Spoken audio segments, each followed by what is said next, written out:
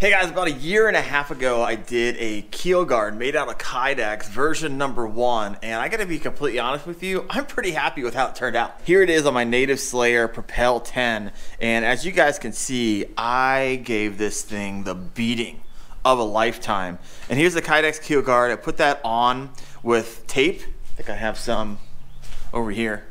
I think it's like Gorilla tape. And as you guys can see, man, I beat it up, and look at this. Probably because it sits right here, but it cracked. And can you imagine if that was my kayak haul? Woo! Man alive. So never popped off, held up like a boss, but I got a version 2. So as many of you guys know, I picked up a Bonafide P127 just a few months ago, and I'm kind of modding it out. And I got to create a keel guard. And since I like the Kydex so much, I'm going to use Kydex again. However, I'm going to change up the adhesion that I'm going to be using to kind of keep it to the boat. Even though the tape worked, I'm going to try out something different for you guys. And being that this has such a, I think, steeper grade than my Native Slayer Propel 10, I'm gonna have to cut the Kydex a little bit different, so I'm gonna share a little bit about that as well. So guys, I've done a lot of research on this, and there's a lot of goofy videos out there on YouTube saying how you can use duct tape or gator tape or any type of equivalent as a keel guard. And let me go ahead and save you a bunch of time. That's ridiculous. It's not going to work. The second you hit any type of bottom, that is going to scrape off. And what you're end up going to have to do is you're going to have to remove all of that gator tape or duct tape or whatever it is. And it's going to leave a sticky mess for you to clean up. And then you're going to end up coming to this video and actually making one that stays on forever. So save yourself some time, save yourself some money, do a hard pass on the tape options, and let's go ahead and hop into this guy. There are a bunch of options out there that you can purchase keel guards, but some of them could be really expensive. Like the really nice ones can cost like $150, and less expensive ones, which have some good ratings, the pair guards can run $50 to $90 depending on the length that you need. So if that's what you want, I mean, go for it. If you want a really easy kind of just a sticker type based deal, go ahead and buy one of those. I'm sure it'll work for you. But the materials you're going to need for this one are only going to cost you 20 bucks. So I went ahead and ordered 2 pieces of Kydex, and I'll put the link down there in the description below. And so there's the 2 pieces of Kydex we're going to use. I'll talk a little bit about that more in a second. And then I'm going to change up the adhesion and use marine goop, and I'll tell you why I did that as well. So Kydex is a thermoplastic acrylic polyvinyl chloride material, and why it's so popular is that, one, of course, it's waterproof, right? It's also scratch resistant, has a Rockwell hardness of 90. That's super strong, which is awesome. And when you heat this bad boy up, you can mold it, and when it cools, it stays in that position. So it's used for gun sheaths and gun holsters. And so as you can see, being waterproof, scratch resistant, hard, and moldable, how it would make for a top of the line keel guard for your fishing kayak. All right guys, let's talk tools you're gonna need for this kind of DIY. Not a whole lot of tools, which is great. You're gonna need some leather gloves, because you're going to be molding the Kydex, and it gets hot when you heat it up with your heat gun.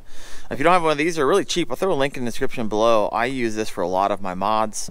I just finished it up yesterday doing a kayak crate with rod holders. In order to flare the rod tubes on the PVC or ABS, I use a heat gun. So I've used this like 10 times in all of my mods. So grab yourself one of those, really cheap. You're going to need a pair of tin snips. If you don't have tin snips, and if you have a scroll saw, which actually I'm going to be using today, I'm going to use a scroll saw. But if you don't have a scroll saw, you can use one of these. Scissors don't work. You need something with a little more power. And then a pen and a piece of paper. So the first thing you want to do, of course, is flip over your kayak on a table so you can work on it. Something to keep in mind though, and when you flip over, and if you have any type of rudder system, make sure when you flip that over, you're not putting the entirety of the weight on your steering handle here, because you don't want that to snap off. So just keep that in mind. Make sure you just not put an extra due pressure on that bad boy. Don't want to break that off and make this really cheap keel guard DIY mod a really expensive one. First, you need to make the trace of kind of what we want our keel guard to look like. So what I do is highly recommend just folding a piece of paper in half. Make sure it's symmetrical, because it's going to be really difficult to get this to fold over. So now what you're going to do is, I would just first off, without even put it on the kayak, just create some type of basic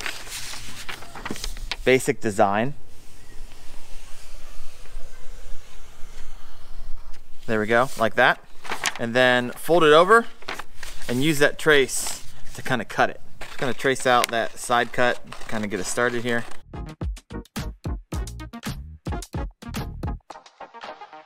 Oh, there we go. Now what you can do, and follow it on this side. All right, now you got to start for your Kydex Keel Guard. And so you can see here, I kind of like that. So what you could do is adjust this if you want. The reason I made the indents here is because as you're going around the grade, you're gonna want a little less material here so you can kind of mold it, and you want more material on the back side here for adhesion here, and of course on the front. So that's why I have it going in twice. Good. Now we're gonna take this, trace it onto our Kydex. The black permanent marker. You would think that maybe black on black doesn't show, but it does, so you'll be fine there. It's easy for me to see. I'm not sure if you guys can see it. A couple things you can do here. You can just take those tin snips, like I said, and cut all the way around. But my wife is a woodworker, and you can kind of check her out at Wendell Woodworks on YouTube if you're kind of into woodworking as well. She has a scroll saw, so I'm going to use a scroll saw to cut that out. It's going to go real easy, real fast.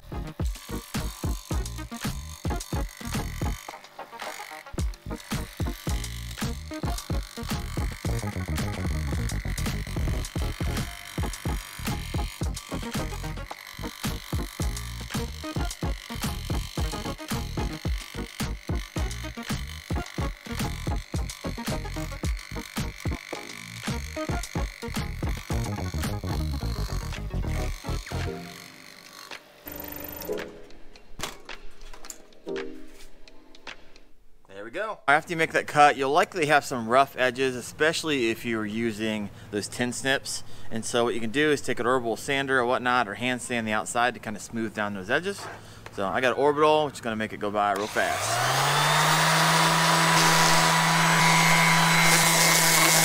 Another thing I'm going to do is, just so my adhesive has something to grab onto, is I'm going to rough up the back side of this because it's kind of smooth with an Orbital as well. So I'm going to do that real fast.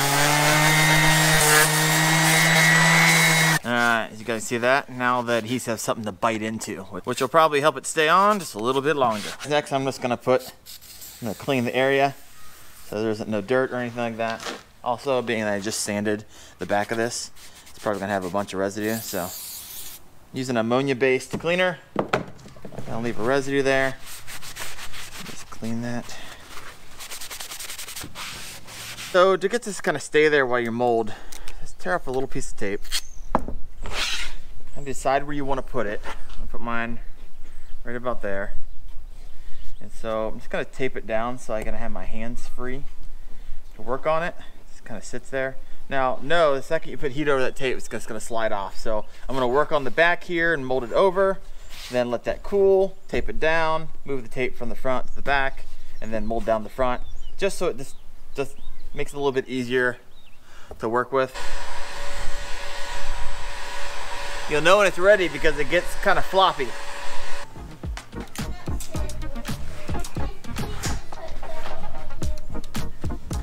As you guys can see, got that molded over a little bit. Now they have it molded over a little bit. Gotta tape it back here so I can mold the rest, get this nice and warm.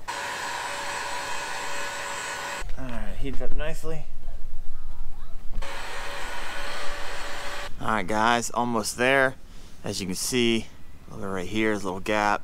This here I need to heat up and kind of bring it down. And just keep in mind, when you heat this back up after it's cooled, it's going to want to kind of go back to its original flat position, so it's going to pop back up. So do a spot, hold it down, let it cool, move to a different spot.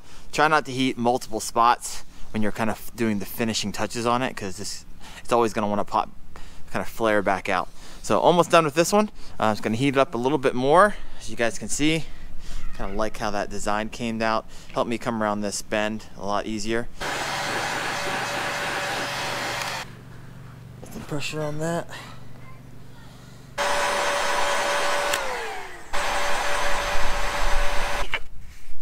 There it is, folks. There it is. Check it out. Alright guys, break out the amazing goop. Alright, so the reason I'm using marine goop, and the only difference between marine goop and a lot of the other goops out there, is that it's UV resistant. And essentially what that will do is it won't yellow over time. So on the outside of your Kydex Keel Guard, it won't yellow. So that's kind of nice. So obviously make sure the surface is clean, free from dirt. We already roughened up the surface, which is something that they actually recommend. And so we'll go ahead and open this bad boy up. All right, so a few things to note when using Goop. One, I'm gonna wear a glove because this stuff is nasty. Also, whenever you put this on your surface before you mate them together, what you're gonna wanna do is kind of allow that to partially cure approximately around 2 minutes. Kind of gets a little bit tacky.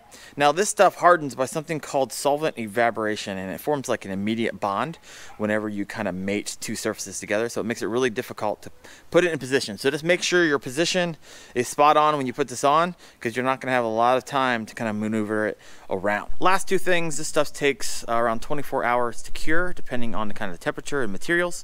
And so maximum strength on this won't be reached till about 48 to 72 hours. Also, when you take the cap off and put it back on for the first time, you might want to put a little bit of petroleum jelly to the threads before attaching it, because this is going to be rock hard the next time you try to take this off if you didn't use the entire Goop, which you probably shouldn't, because there's way more here than you're going to need for this project. Let's get the Goop party started. All right.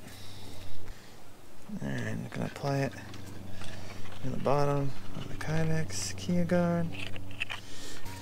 Start moving it around. 2 inches up.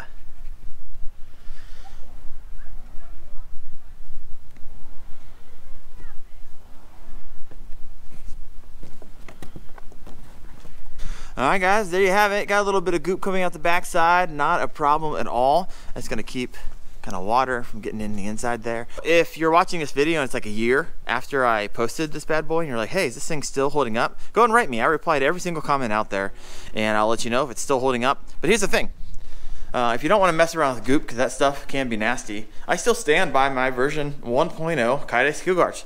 So if you want something that's tested over a year and a half by myself and it's still working, I will throw that video up right there.